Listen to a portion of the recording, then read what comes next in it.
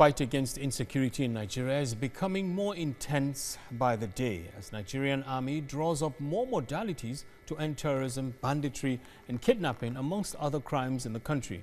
One of the recent strategies is the establishment of an Army Barracks in Jigawa State, which when completed will host a battalion. Chief of Army Staff Tukur Buratai, who paid a working visit to Jigawa State, says the Army is dealing with criminals in the areas, especially those moving from the northeast to the northwest. TVC News correspondent Ibrahim Isah reports.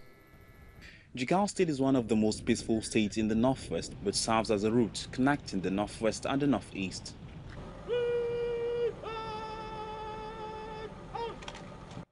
The Nigerian Army feels the state needs to have an army garrison to strengthen the fight against insurgency in the northeast and other crimes like banditry and kidnapping in the northwest.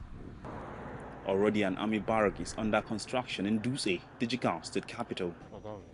Chief of Army Staff Tukur Buratai pays an inspection visit to the barracks where some structures are already completed.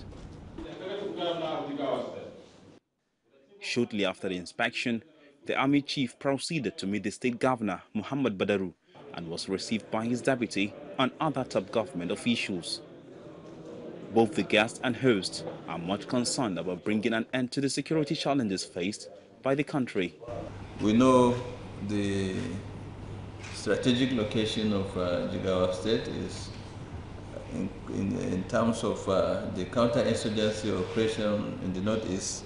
Jigawa State is one of the frontline states, and it forms a buffer or a sort of blocking position which our troops have been operating here. For us in Jigawa, we appreciate massively the effort of Nigerian Army in providing security in the country, given the circumstances of which the service is. The Army Chief also visited the Emir of Isah, Nuhu Sanusi, where matters around promoting civil-army relations were discussed. The Emir commends efforts of the Army in that regard.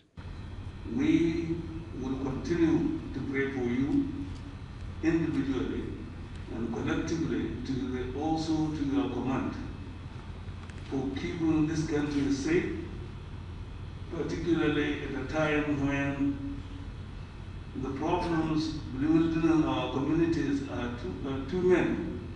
Jigawa State, according to the Army, is a frontline state and so demands a unit in a bid to deal decisively with miscreants operating in the northeast. The Chief of Army Staff says the establishment of this barrack right here in Jigawa State is to deal with criminals moving from the northeast to the northwest. Ibrahim Isah, TVC News.